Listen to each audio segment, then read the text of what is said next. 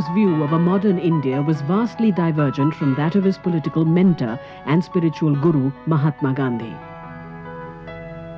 Nehru envisaged bustling townships, cosmopolitan in their makeup and served with modern amenities.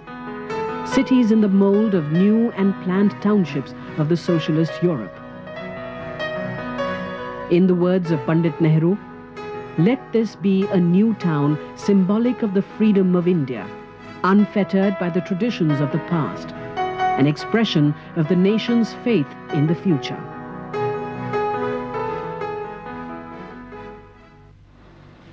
March 1948. The government of Punjab, in consultation with the central government, approved 114.59 square kilometers of the then Ambala district as the site for a new capital city of Punjab. Indian missions the world over began identifying professionals who could be entrusted with the job. Among the ones shortlisted was a man who had an awesome reputation as an architect and town planner. An architect who belonged to a country famous for its collective sense of aesthetics, France. Nehru handpicked Le Corbusier. Chandigarh was to be a city of the world. It is one of the best in the world because it is not a local city. It's not a city of India. It is a city of the whole world. On the 2nd of April 1952, Pandit Nehru laid the foundation stone of Chandigarh. The man known as the architect of modern India remarked, "The site chosen is free from the existing encumbrances of towns and old traditions. Let it be the first large expression of our creative genius flowering on our newly earned freedom." On the 7th of October 1953, Chandigarh was inaugurated by the first president of Free India, Dr. Rajendra Prasad. However, the success of a social democrat's vision, as opposed to the monarchs of medieval India, had to be reflected in the experience of the common man. The sectoral plan of the town was a unique innovation introduced in Chandigarh.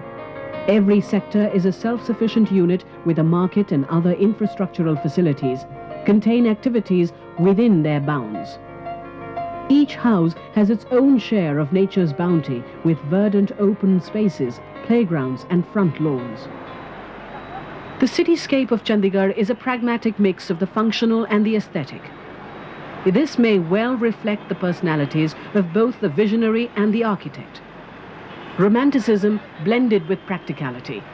Just as Nehruvian socialism emphasized India's diverse and rich cultural heritage, Le Corbusier transcended the constrictions of a classical architect and gave his creativity a free rein. In 1966, Punjab was divided into the states of Punjab and Haryana. The city itself became a union territory governed by the central government. Chandigarh acquired the unique distinction of becoming the capital city of two states.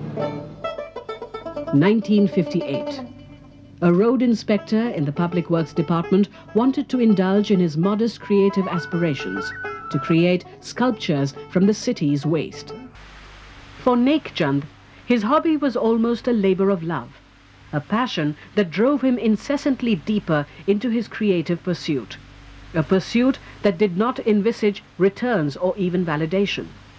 The process of creation itself brought about a sense of achievement.